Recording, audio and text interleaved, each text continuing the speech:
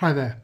Now in the first part of this question we're told that the circle C has centre A with coordinates 2, 1 and it passes through the point B with coordinates 10, 7.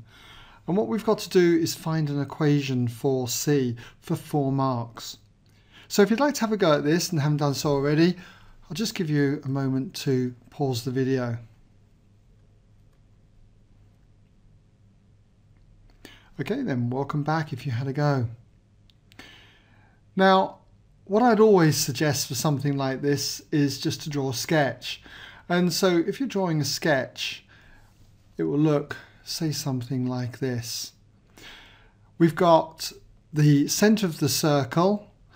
It has coordinates 2, 1 and it's the point A. So if we just mark that in as the point here, A, with coordinates 2, 1, and we've got this point here, B, with coordinates 10, 7.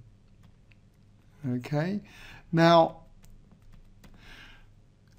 if we're to find an equation for C, I'm assuming that you are familiar with this. You can always check out tutorials on my website for the equation of a circle, but we should be familiar with the fact that any circle, C for this one, has the form x minus x1 all squared plus y minus y1 all squared, and that equals r squared, where x1, y1 are the coordinates of the centre of the circle and r is the radius of the circle.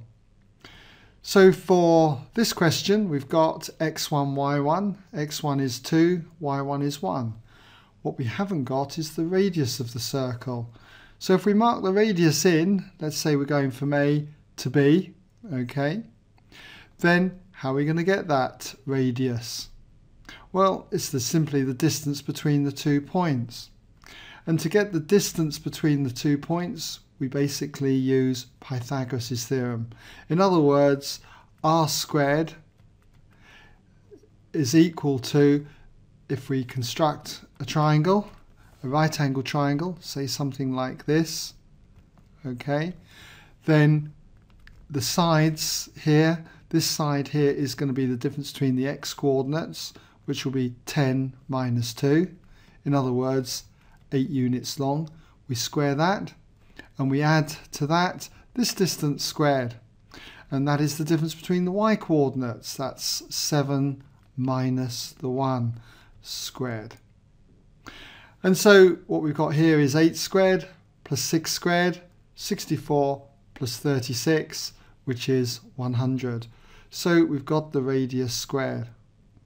So when it comes to the equation of the circle, let's just put an intro here. Therefore the equation, okay, of C is, and so we can just say that it is going to be x minus x1, x1 is the 2, we square that, plus y minus y1, y1 is the 1, square that, and it equals r squared, and r squared we've just seen is 100.